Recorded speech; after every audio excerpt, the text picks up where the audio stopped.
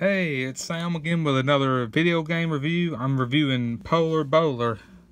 I know I've done it before, but this one's a little different. This is Polar Bowler for a Nintendo 3DS.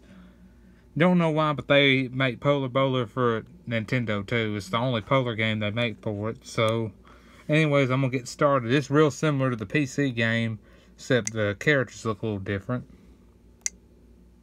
Alright, so here's our characters. You see, we got the regular Polar guy here.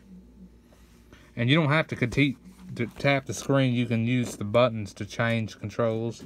So the Polar guy just looks the same. It's just his shirt's a bit more crimson colored. Alright, this is the Walrus guy. He looks the same, but I noticed they got him tubby on here for some reason. He's real slim on the PC version. Our Penguin.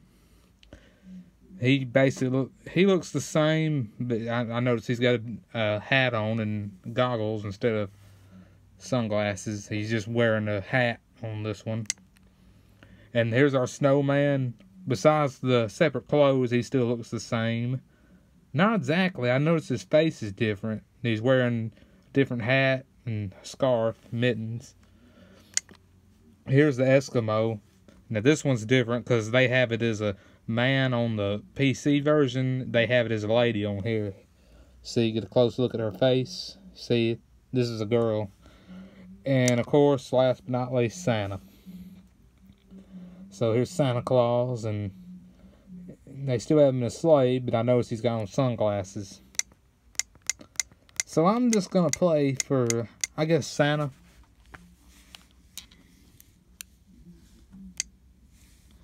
Alright, and the alleys are still the same. You see, we got Chillpen Alley, Candy Lane, Iceberg Alley, Papa Stompy Lane, Muckluck Lanes, Aurora Bowl, and North Bowl. So I'm just going to do the Muckluck Lanes.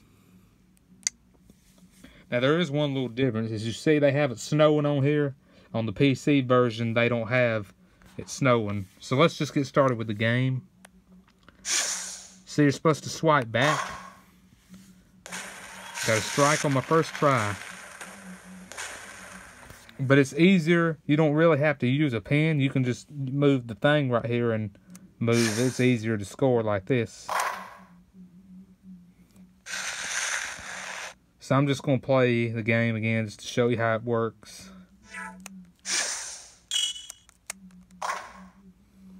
It's easier to score high on the PC. I mean, I have this whole thing complete. I haven't played it on my DS in a long time, by the way. I have other games for it, but I'm just going to review the Polar games. Now, just to let everyone know ahead of time, this is the last Polar game review, because this is the last one. This is the only one left I hadn't done a review on. So, I'm just going to play this game and just show you how fun it is.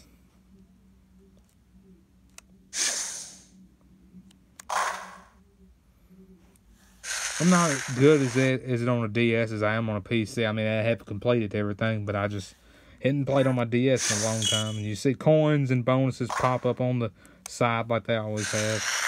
Here's my power bonus. That one was for 1. They usually don't get that.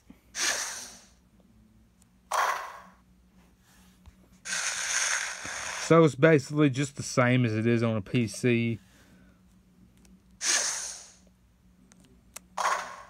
Well, we already know how Polar Bowler works. It's just the same as it is on a PC, except it's a different computer device. So that's about it for the Polar Bowler Nintendo 3DS review. I hope you enjoyed this video. Don't forget to like and subscribe, and I'd like for everyone to stay tuned because I plan to start doing some daily vlogs soon. So I hope you enjoy this video, and thanks for watching.